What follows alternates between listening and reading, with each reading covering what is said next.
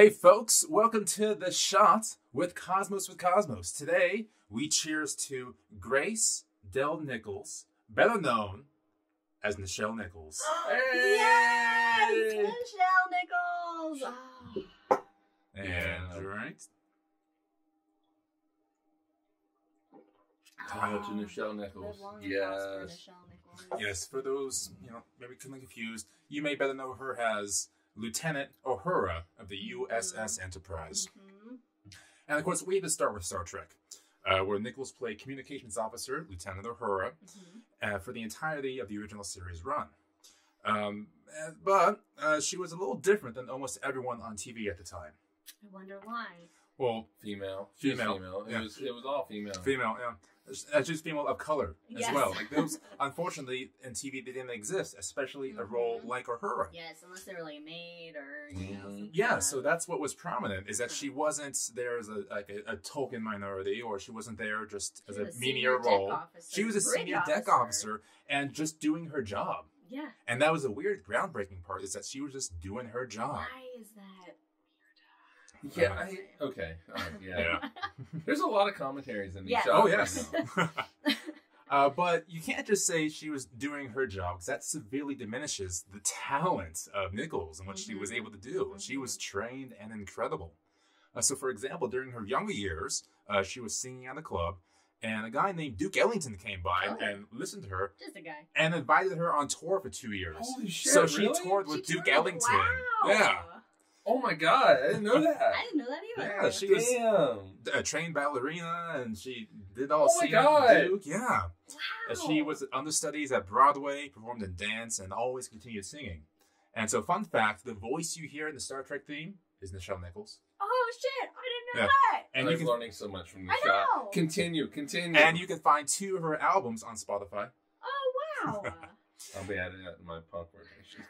It's actually, I listened to it while writing this. It's really good, actually. Okay. Yeah. And so, performing on stage is what she absolutely loved. So much so to the point where she wanted to leave Star Trek after the first season. Yeah, this is the famous story.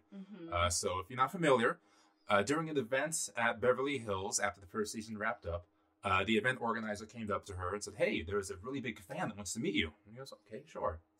The fan says hello, and it's, of course, Dr. Martin Luther King. What a fan to have. Right.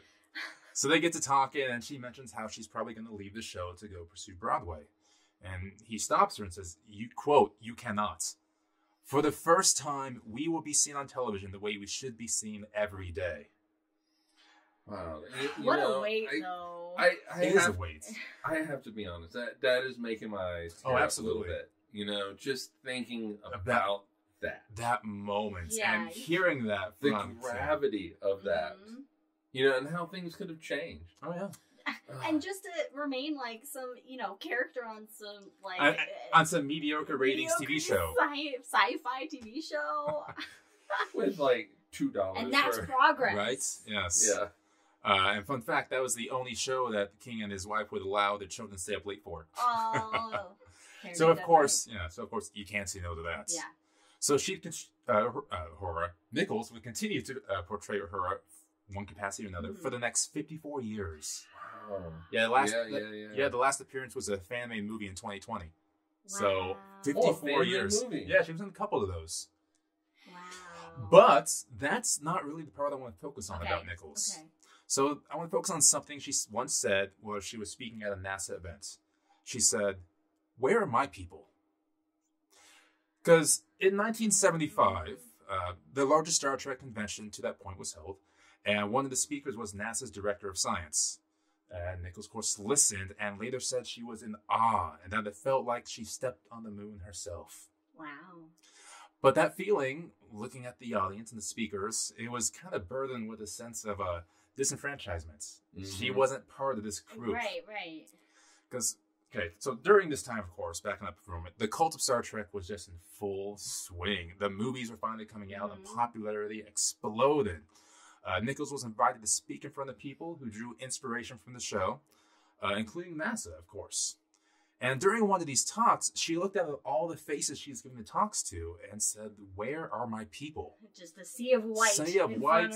And not just white men. Oh, well, yeah. Because in 1975, NASA had no black astronauts. They didn't have any women astronauts either. It was a good old boys club. Yeah.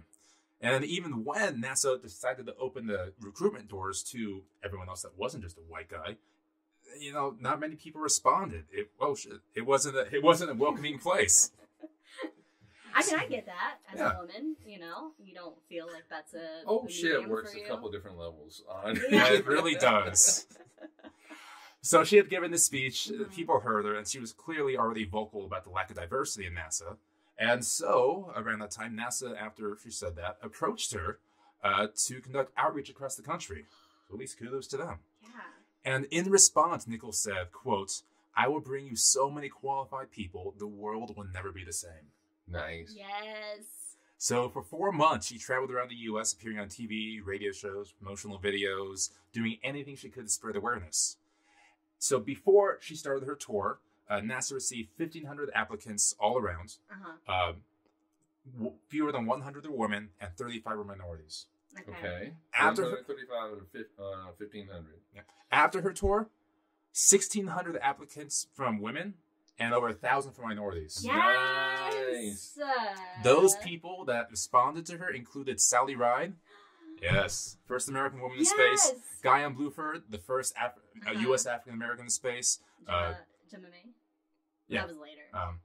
Ronald McNair, black belt extraordinaire, and he deserves a shot as well. Wait, black belt? Black belt extraordinaire. And he has dogs, doesn't he? No, that's Leland Melvin. Oh, yeah, okay. Yeah. McNair was unfortunately on Challenge. Oh, yeah, that's right. But that's right. fabulous guy. Fabulous guy. Yeah, he needs a shot soon. Carolina. And the first U.S. Asian American in space, Ellison Onizaka. Wow. So she just reached out to all these people.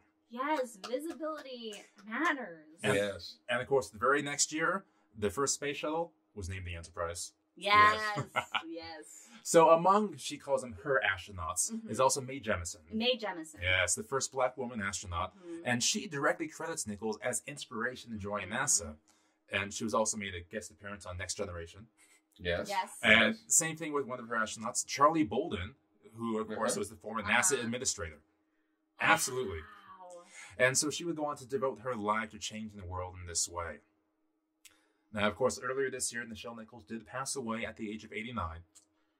And in memoriam, her son wrote after her passing, "Her lights, like the ancient galaxies now being seen for the first time, will remain for us and future generations to enjoy from, learn from, and draw inspiration." Woo! Why are you making me cry, man? God damn it! Let me tell you, it's impossible to talk to anyone in the space industry and not have their life somehow impacted by Star Trek. So Nichelle Nichols' work has just been incredible. And one of the lines she said, which I absolutely love, is that our space program is our future. We haven't even begun to begin. Oh. Wow. So Nichelle Nichols, right. Yes. Live long and prosper. I can't. Oh, this is the only hand I can do it with. All right, folks. We'll see you next time. Follow us on all the things.